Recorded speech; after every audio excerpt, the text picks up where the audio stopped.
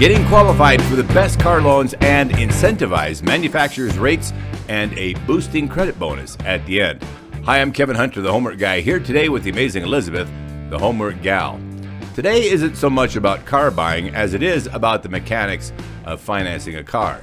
Today, we're going to talk about getting approved for the best car loans and incentivized rates and boosting your credit if needed. And we hope to give you such great value you consider subscribing if you're not already on board with us. We talk a lot about cash deals here on this channel. Unfortunately, in today's world, pretty much everything runs on credit. Pretty much everything. Yeah. Apply for a management level job and they run your credit. Apply for an apartment, they run your credit. Try to get a good rate on car insurance and they run your credit. So, managing your credit wisely is just plain smart and it makes everything cheaper. As always, if you do need a car loan, talk to your own bank or credit union first. So, always take that step first. Yep. So today we're going to discuss the 3 important C's of credit, particularly as they apply to car loans, and give you some insight as to how we've managed to build and maintain very good to excellent credit, even without carrying a car loan ourselves. That's key because many people understand that you must have a car loan to build credit. That's false. Before we get into the specifics of the 3 C's, let's illustrate the brackets of credit people generally fall into. First, there is exceptional credit, 800 to 850. These FICO scores ranging from 800 to 850 are considered exceptional or excellent. That's the top. Then there's very good credit, 740 to 799. The 740 to 850 range pretty much qualifies for anything, the best of the best that's out there. Then comes good or average credit, 670 to 739. Finally, there is fair credit, which is subprime, 580 to 669. And lastly, poor credit, deep subprime, 300 to 579. Ouch. Ouch. So where do most people sit? The average credit score in the United States right now is at an all-time high of 711. This 711, that's very good. Yeah, it's Slurpee time. This coincides with what the Consumer Financial Protection Bureau defines as prime or prime lending. Interestingly enough, about 1 in 5 American adults have either no credit history, credit invisible, or are unscorable. As a result, these individuals will have difficulty obtaining any kind of new credit lines. If you're out car shopping and you do have a credit score, but you unfortunately are either in the subprime or deep subprime category, God help you. You are one of the ones who can afford to pay the least, yet will pay the most for a car loan. You're a sitting duck. The car business lovingly refers to you as a get-me-done, and it's generally a very shady finance officer who is standing by waiting to scalp you. Ouch. We want to help you move up a bracket or two regardless of where you're at now, credit-wise, and avoid taking a financial beating. This will help you save tons of money. So let's get started with the 3 C's. They are cash, credit, and character. Cash is pretty much straightforward. How much of your own money do you have to work with? How much are you able to reduce the loan balance ratio to the actual cash value of the car? And how much do you currently earn?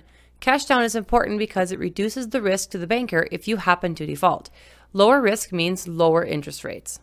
And then, how much do you earn and how much debt are you carrying against that income? Debt to income ratio, essentially. Are you tapped out or do you have room for an extra expense? How much can you afford to pay each month for an additional loan? The next C is credit. What credit bracket do you fit in? Do you have excellent credit, average credit, or poor credit? What debt level are you currently carrying? What's your debt to income ratio?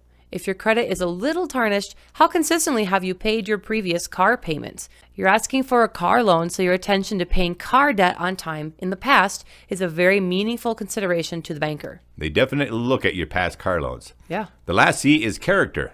Who are you and what do you do professionally for work? How long have you stayed at your job? If you bounce around from job to job, your income is very unstable and could have some very long pauses. We know a few people like that, right? Yeah. All right, and that's not good. That's not good. How long have you lived at your current address? Is this your 3rd or 4th apartment or house in the last few years?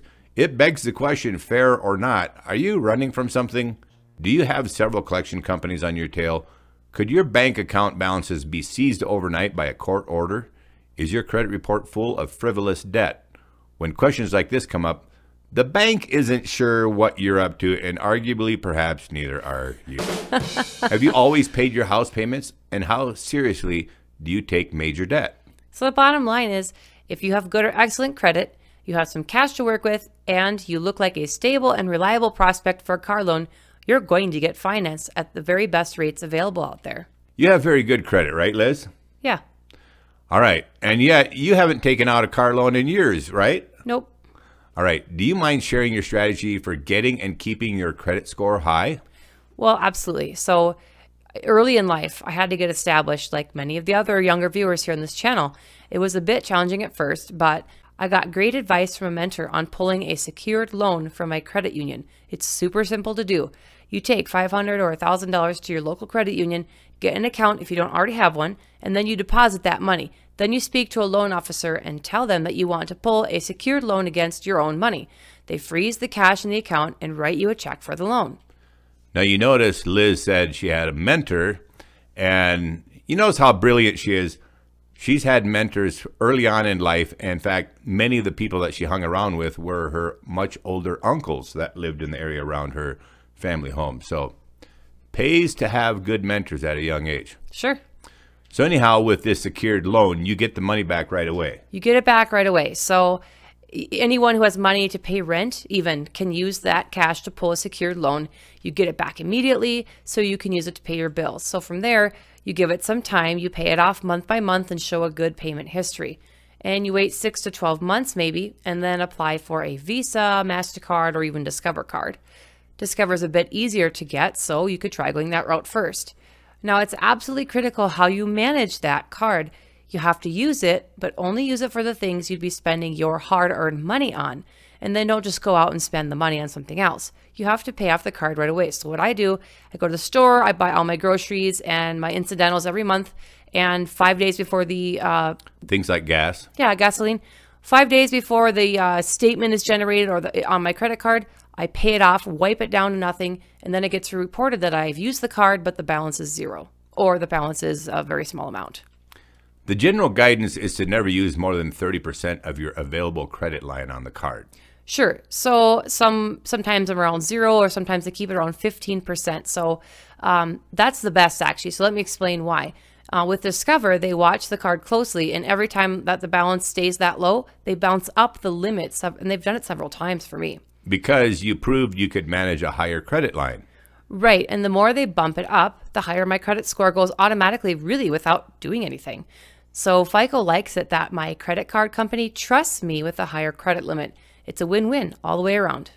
I have personally done the secured loan against a cash deposit many times myself, and I can confirm that it is very easy to do, just as Liz said. In fact, you can do it all in one trip. Yeah. Even if you don't have an account at the credit union, you go in there, tell them you want to open an account, sit down and ask for an appointment with a loan officer right away. Yep.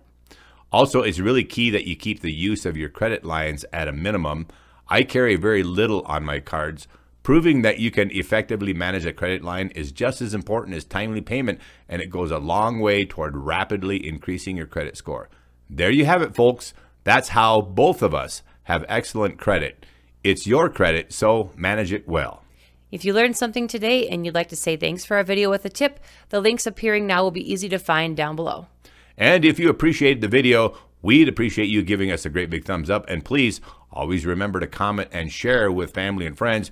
And if you're not already on board with us, please don't forget to subscribe. The entire Homework Guide team is here to represent you, the car buyer, and that's what we love to do. And that's what we strive to do in every video we produce. Thanks everyone for coming back. We'll see you on our next video. You guys rock. I'm Kevin Hunter, the Homework Guy, signing off with the amazing Elizabeth, the Homework Gal. We gotta go.